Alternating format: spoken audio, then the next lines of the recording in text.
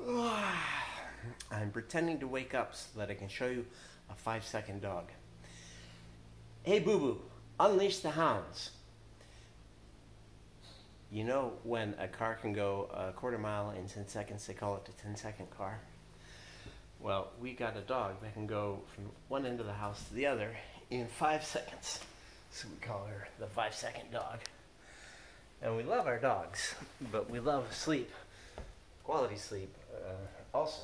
So rather than let them sleep in bed with us, we put them at the crate at the other end of the house and unleash them in the morning after we wake up. How do we do that? Bit of magic? Follow the 2-second man and I'll show you. I did a video a couple of years ago on an earlier version of this dog door.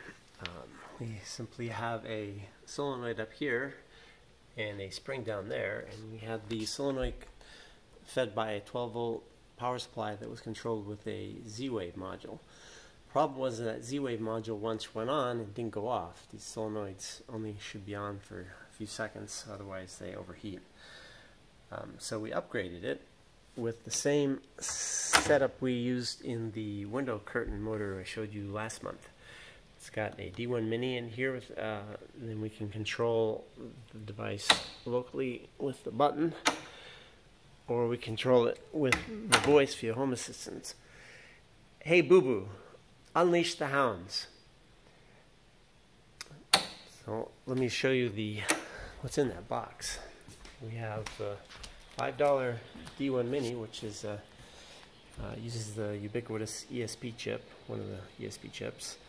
And we have a high voltage, high current transistor, L298. And if you solder these headers just right, you can just use them to mechanically link these two together. The headers of those pins can line up between the two boards. Then put a button in a box and put this stuff in the box and you're good to go.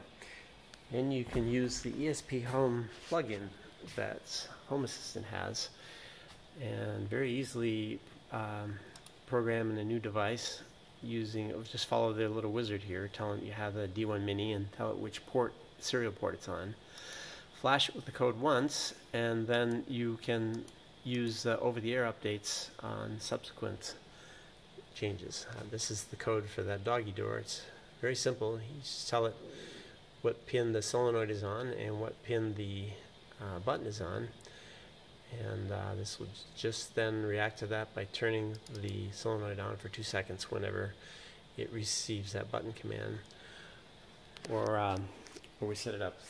You can control it over mqtt via Node-RED or Home Assistant.